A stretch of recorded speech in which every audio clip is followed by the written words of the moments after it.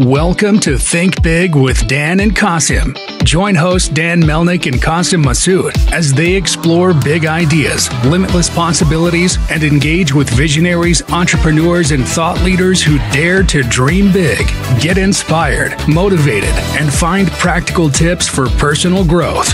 Think big, dream bigger, and ignite your potential. All right, welcome to Think Big with Dan and Qasim, and Mateen filling in for Qasim today. And our guest today is Ken. So, Ken, if you want to go ahead and introduce yourself, tell us where you live and what you do for a living. Yeah, I live up in Calgary, Alberta, so Western Canada. I'm the COO of RV SnapPad. It's a small family-run business, so the CEO is my brother, the founder was my father, and the head of marketing is my other brother. So yeah, family affair. All right. So, do you mind sharing exactly, what you do and what makes you better than your competition?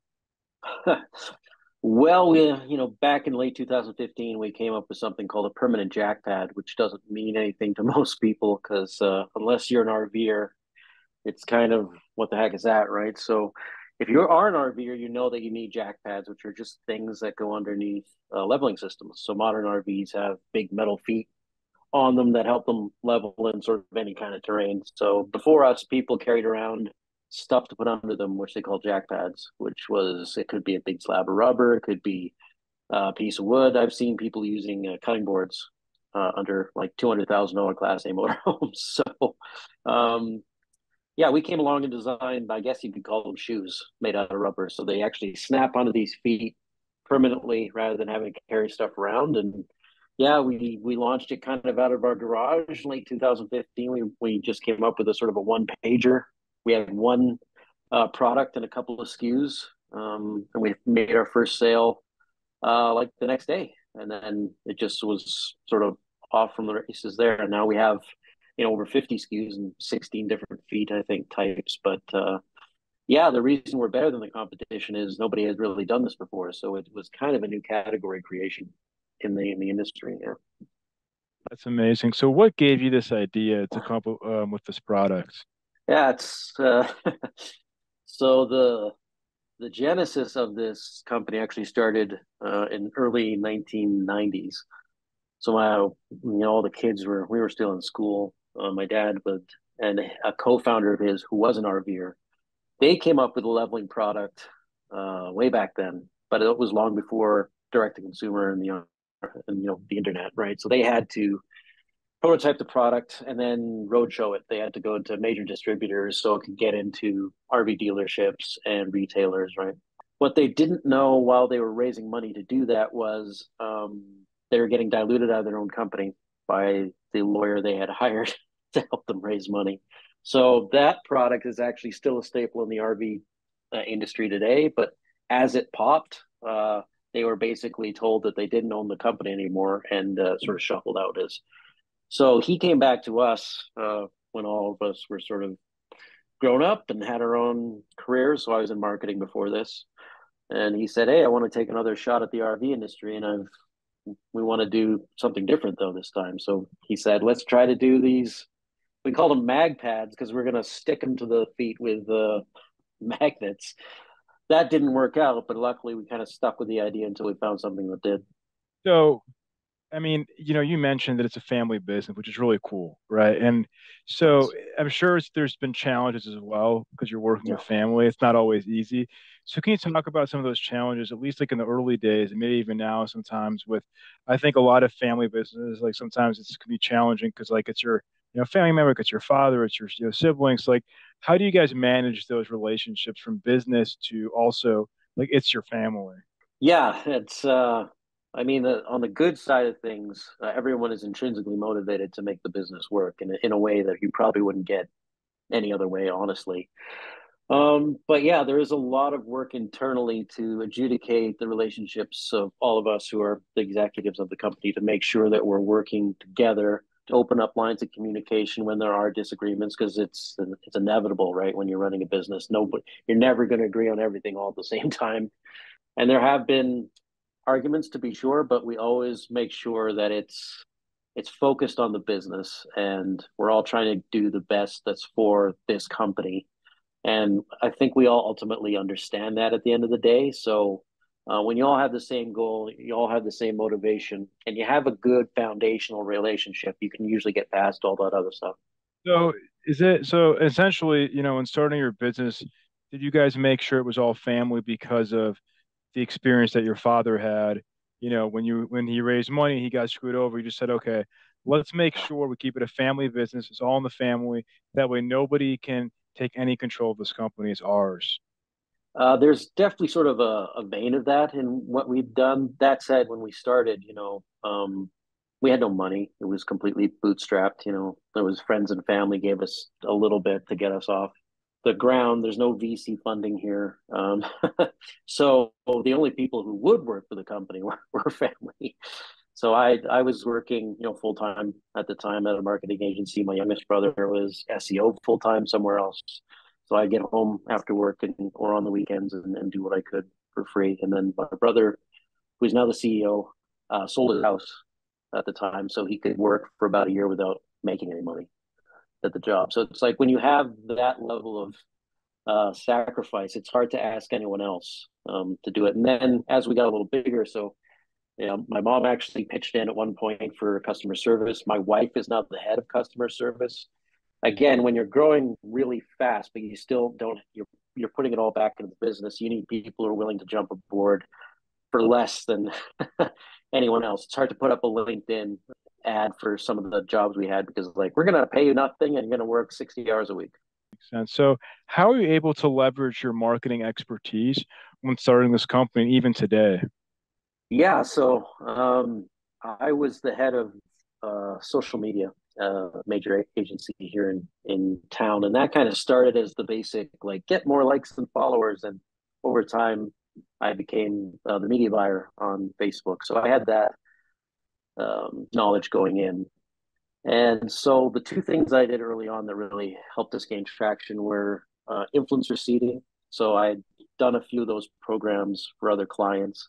And I knew that if we could get the product in the influencers' hands, it would add sort of instant credibility to us. So that we did that early, and that's a full fledged program for us now. It's a major tentpole in our marketing strategy.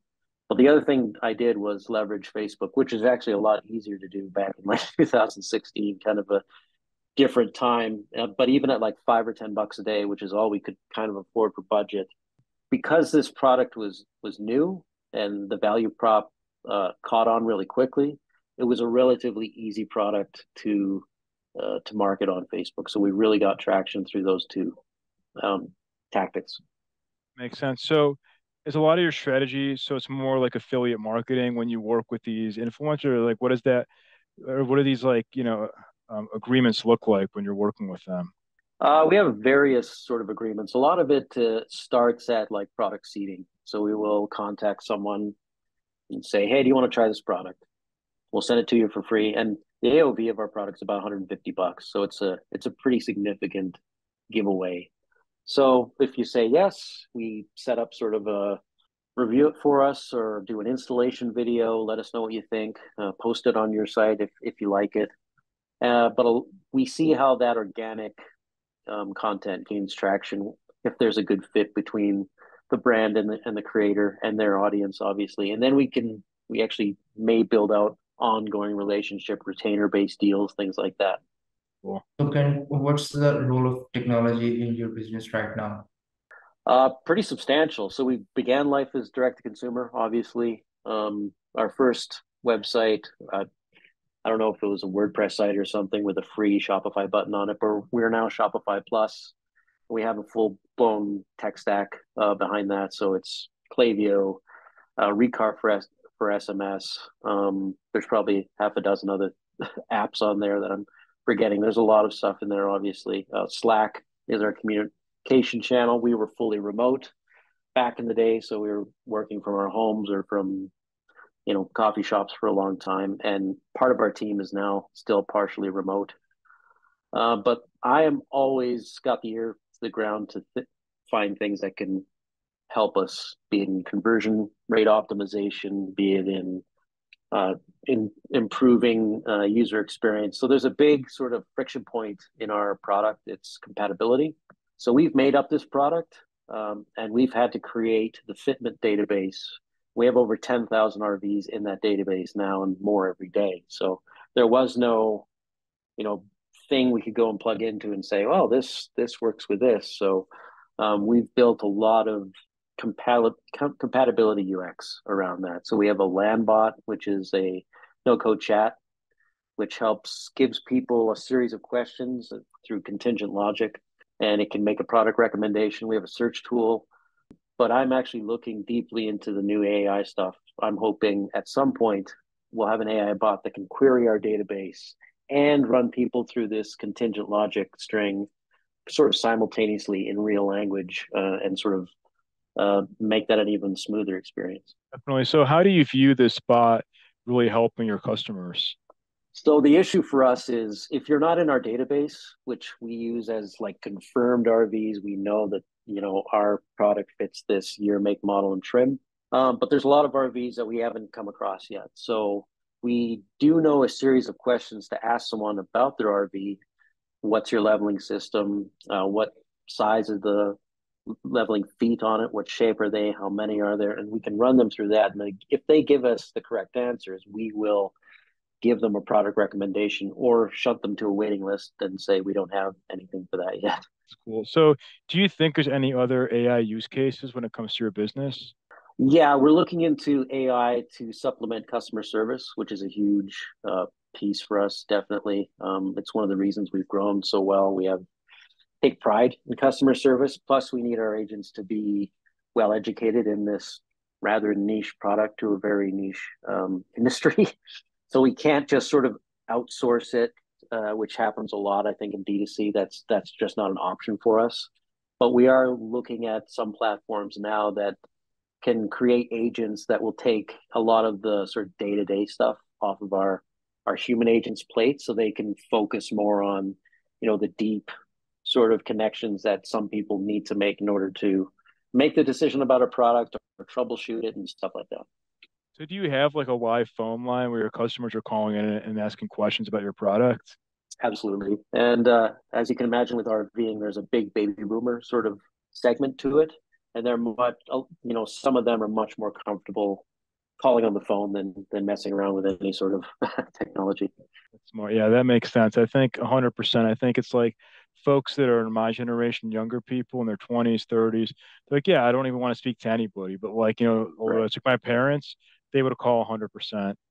Oh yeah, we have people still call us and say, "I just want to give you my credit card over the phone." Okay. It's a lot more secure online. You don't know who I am, but yeah, they're just more comfortable doing that. So when they're calling, it's not you answering. You have folks that are working for your company, right? Yeah, it's my wife and her team Oh, that do it. okay. Oh, yeah, that's right. So that's just customer service. So, Yeah. in terms of marketing, what platforms have been the most efficient for you when you partner with these influencers? YouTube is actually our big one. So Instagram is kind of second, but YouTube is probably our top awareness channel right now. Even though we don't spend, we don't pay to be on YouTube. It's just through the influencers. But the good thing about YouTube is one, almost every RVer is on there because there's a lot of education and do it yourself to the community and to that lifestyle. So there's just a lot of that stuff that lives on YouTube forever. But the good thing about us is as we get more and more of those people doing reviews or installs, is it compounds over time because it's just there's 10 of them and then there's 30 of them and then there's 100 of them. So we become ubiquitous on the platform for any RVer who's looking for stuff. Whereas something like Instagram is a lot more feed based, right? So even if something goes viral, it's gone in a day or a week or a month. Whereas YouTube, that stuff kind of lives forever. That's awesome. I think you're one of the first people. Like, it's just, based on what you're doing, it's like very few companies are, able to be successful with these kinds of like long form videos. Because like most of the companies that we speak with, oh yeah, it's all about TikTok, Instagram Reels. It's like there's no attention span. But like what you're really focused on are these like cool long form videos of people using your product. It's like a 30-minute, 1 hour YouTube video where people see it. Okay, now like I want to go buy it. Yeah, it's all about because as I said, they're educating themselves on how to use an equipment or where to go. So yeah, it could be a 15-minute install video, and they say this is how I did it, and this is how it's working, and yeah, they eat it up. Awesome. So, what would you say is your top business priority in the next 3 to 6 months? We're kind of at the point where we really want to scale aggressively. So for years, the first few years, we did more than double in size for the first, or in terms of revenue, first 3 years, I think, sequentially. But the issue with our industry is we kind of reach a plateau for every kind of leveling system there is. So our first product probably relevant for about 15% of the market. And then our next product was probably relevant for 3% of it. So there was all these little chunks that we had to make different pads for. And now we're kind of up to about 90, 95%. The first 3 years, we either hit ceilings because we didn't have the right product done, or our manufacturer just couldn't make it fast enough. So we've spent years building up a supply chain and developing new products, and we're kind of at the point now. Okay, how do we scale this aggressively moving forward? So you mentioned manufacturing. That's like a very interesting point because you started in your garage, as you said. So how have you been able to find these right manufacturing partners that have helped you make the product in high volume, good quality product? I think so many companies struggle with that. Yeah, that was that was a significant challenge just because when we found our manufacturer, it was a long search. It was probably about a year for the first one. And we just found a rubber manufacturer in the US who was willing to take a chance. He said, I can make this. I know you don't have any orders. You're not an established company, but the per part price will be this, and let's see what happens. So we did start selling obviously right away, but he was a much bigger outfit. So he had a lot of major accounts that he was. So, we'd sell, I don't know, $5,000 worth of stuff in a month, and he wouldn't invoice us. He just wouldn't bother. And then $6,000 the next month, and then he wouldn't invoice us. So the funny thing is we didn't have to pay our COGS very much for the first year and a half because this guy just didn't bother invoicing us. So we'd have cash in hand from sales, and we weren't paying to make the product, which was good until we started scaling. His operation the pandemic hit, his operation kind of honestly folded. So that manufacturer went out of business in 2021. And we were stuck in 2020 up here in Canada. Nobody can travel. And we had to source new manufacturers for this now established product. And we were making, we had to make tens or even hundreds of thousands of units a year at this point. And we had to do it remotely. So we had to call people. We had to describe to them what we were doing, send them, emails with PDFs of the tools we were using, have them make a sample, send it to us over the mail, wait weeks for it. It took us 2 years almost to get a real robust supply chain. And I think we went through 4 or 5 different manufacturers before settling on the 2 that we have now. So yeah, I mean, I think it kind of makes sense that he went out of business if he wasn't invoicing you. Right. Well, that's the thing. Like it was a boon for us early on, but it was also a red flag for when we were a bigger company, right? Yeah, he Which was. tough lesson to learn, but it is what it is. Yeah, he was like, "What happened to our, payroll?" He's like, "Well, I was never sending invoices." Yeah, we were when the pandemic hit, we had to turn off all marketing, all direct to consumer, and we were 40,000 units back ordered by I think the start of 2021 because we were omni-channel by then, so we had wholesale orders coming in. So Oh, how are you?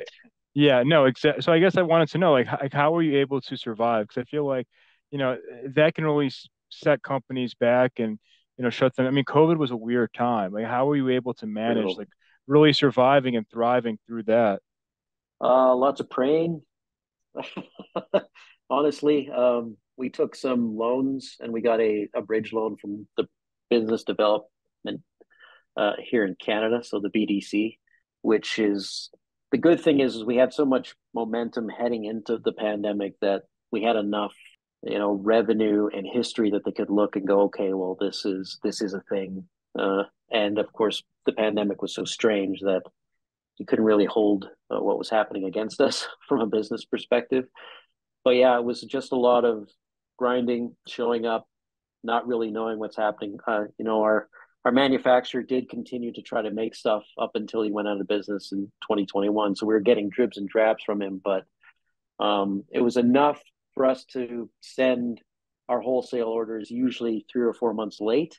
So that was some cash flow that we had. And then we got up sort of back up and running by the middle of 2021 with new producers. And by the start of 2022, that's when we were sort of back on our feet. So, what is the one biggest piece of advice you wish you knew before you started this company? Whew, yeah, that's a good one. Yeah, because there's a lot. There's a lot that we've learned. One of them was if you're an entrepreneur getting into things and you're just trying to get on your feet, you don't tend to pay too much attention to things like finance, like real bookkeeping, real finance. You're just worried about, are people buying it and can we make money every day? And we were the same, first year or two. We had a part-time bookkeeper. She would come in once a month, sort of do our books just enough so we could give it to an accountant at the end of the year, that type of thing. But once we started getting into real business, we had to clean that up really badly. Like I think it was probably 12 to 18 months of going back and going, wow, this was bad. This is wrong. And especially because we developed a lot of bad habits around not having to pay COGS and getting invoices that were sort of written on napkins almost from our manufacturer. So, learning cash conversion cycles, learning inventory management, forecasting cash, like all that becomes extremely valuable, because if you're making cash but you don't know where it's going, or if you're actually making a profit, you can go out of business really quickly. That makes sense. So if we're going to have this conversation again in 1 year from now, where do you expect things to go for your business? Well, I'm hoping that we'll be up, 20 to 40% over this year. I'm hoping that we've launched a new tentpole product. So what we're doing is we're starting to advance the catalog beyond permanent jack pads into other leveling, so we can now sort of start expanding LTV, because with our product, which is made out of recycled rubber tires, it's kind of a one and done, unless you buy another RV or you scrape them off somehow in a terrible accident. You don't need. We've sold stuff to people in 2015 who still have them on their RV. So we do want to now start developing cross-sell and upsell catalog. So I'm hoping the major tentpole product for that will be out by this time next year. So if somebody wanted to reach out to you, do you mind sharing your website and social media handles? Yeah, so we're at rvsnappad.com. That's us on YouTube, TikTok, and Instagram as well. And I'm on Twitter a lot, actually, at Kent_Wilson. Awesome. Well, Ken, thank you so much for your time. We're rooting for you. Hopefully in 1 year we can, chat again as you guys keep growing your company. Yeah, fingers crossed. Thanks so much for having me. Thank you. Thanks for joining. All right. Thanks. Yep. Bye. Bye.